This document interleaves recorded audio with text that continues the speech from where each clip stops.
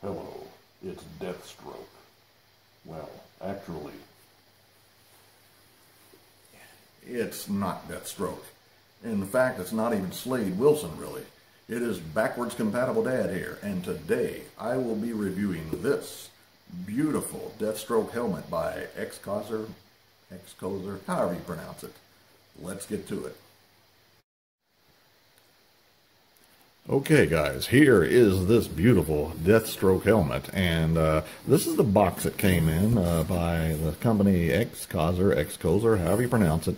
And yeah, this is not technically an unboxing video, but I will show you the contents of that real fast. Of course, the mask itself was adorned in a pretty heavy bubble wrap, which is good. And inside the mask was just this big bubble wrap here by itself to cushion it. Also in the box was this. It's a face mask, and it is, I think this is just, basically to, it kind of fits you like a ninja mask, and it's basically just to kind of, I don't know, hide anything around the hairline area or neck area. Now that's if you didn't want to actually go, for in this particular case, as Slade Wilson and have an eye patch under there just with your face. But, if you weren't planning to take the helmet off at all, this might come in handy. It might soak up some sweat, to prevent too much from getting inside the helmet, so it could come in handy. But yeah, that came with it. And also inside the box, I think they had a couple of promos. Yeah, down in here. Yeah, they had a couple of promos here that you can write a review for them, and a couple of cards sent to you by Xcoser. And yeah, I actually ordered this off eBay from a secondhand seller, but they apparently stock these from this company, which is located in China, Beijing, I believe. But back to the helmet itself. I was just blown away at the craftsmanship of this. I'm trying to show you here the entire thing. It's a little bit difficult with the way my camera is set up here. But this is one of those rare cases, to me anyway, where I was blown away when I opened the box and saw what I saw, because normally it's a little bit opposite. You see a better photo online and you get something and it doesn't look as nice. And you might not even be able to tell, even in a video, of the sheen of this thing, this metallic look it has on the one side. And I can best describe it as a copper look, and if I hold a penny up, you can kind of see how it matches.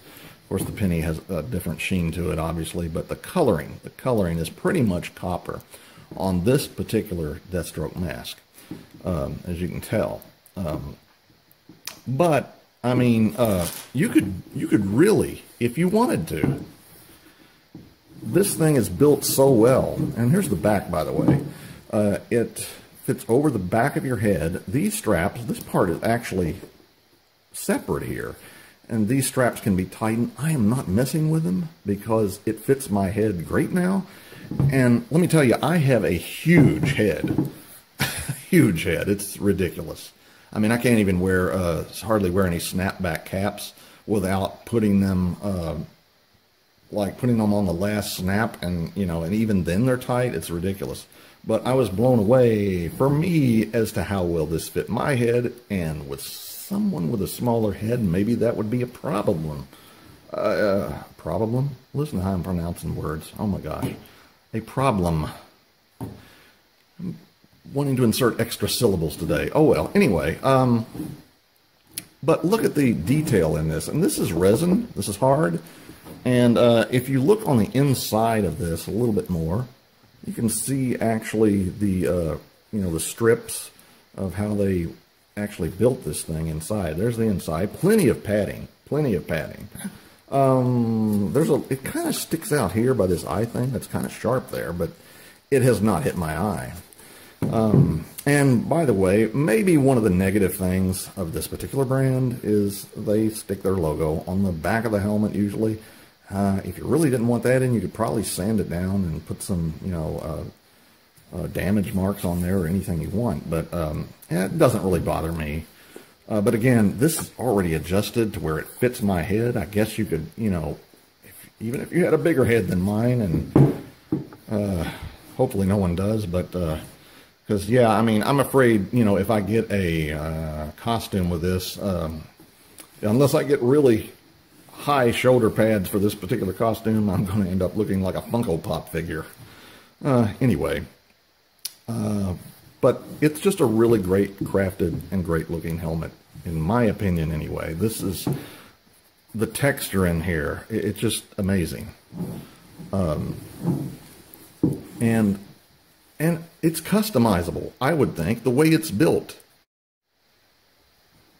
You know, if you wanted to, you could kind of redo this whole thing. You could mask things off and paint this the older style of just a brighter orange, the older style Deathstroke, if you wanted to, and put your own, you know, battle marks on it or whatever. You could make this side, instead of black, you could make it blue, and, you know, just do kind of a lightning effect with it, with some blue, and kind of do some spray work on it. It is, in my opinion, I think this thing's totally customizable. And I do know there's this tassel, you know, on the back here. And typically I believe that both strands on the back of that helmet that I've seen in all, you know, comic books and shows and everything, they're usually two different colors, one for the one side of the mask and one for the other.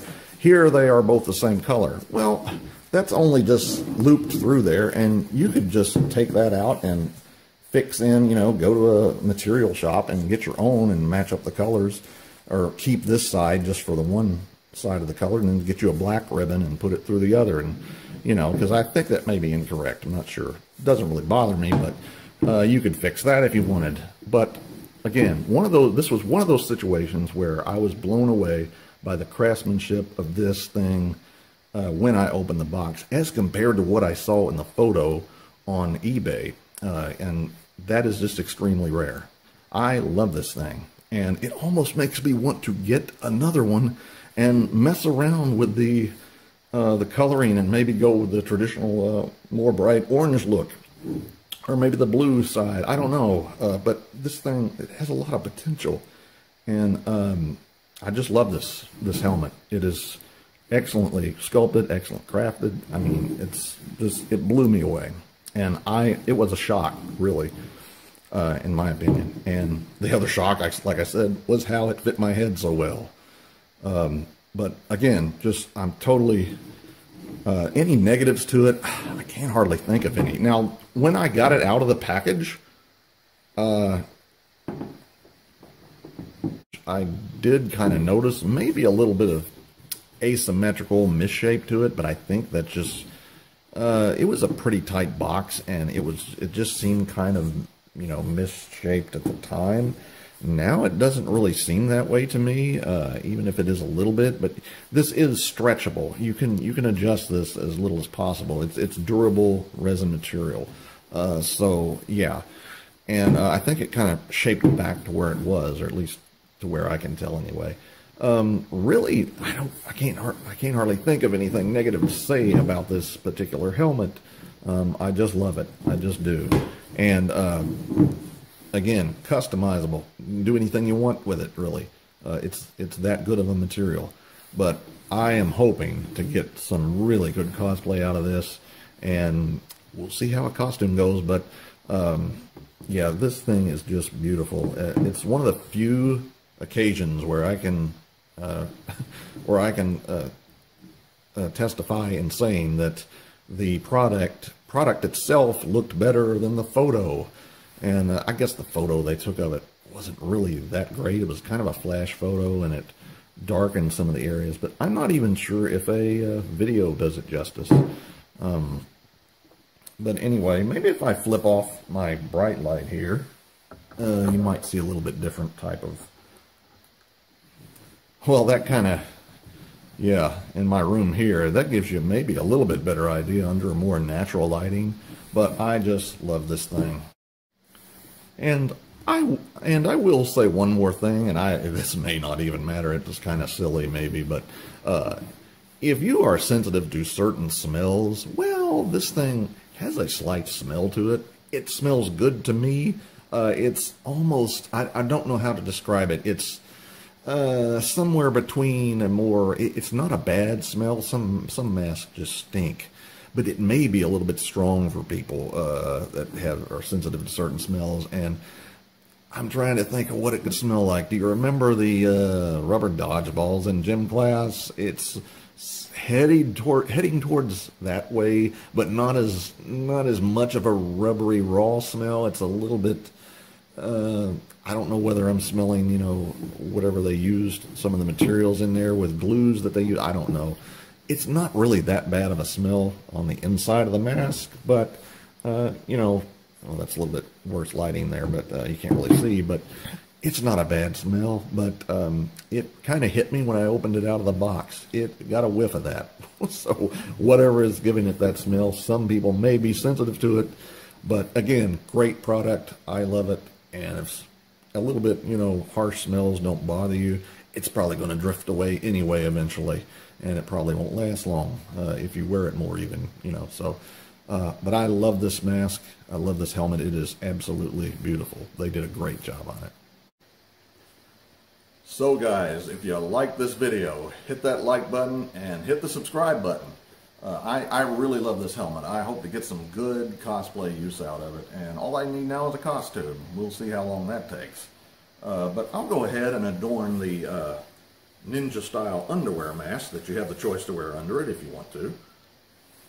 And again, it's probably just to hide the neck area or keep excess sweat from soaking in there. But yeah, it makes you look like a ninja.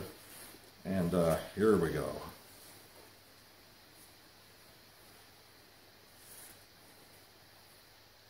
This is Deathstroke signing off.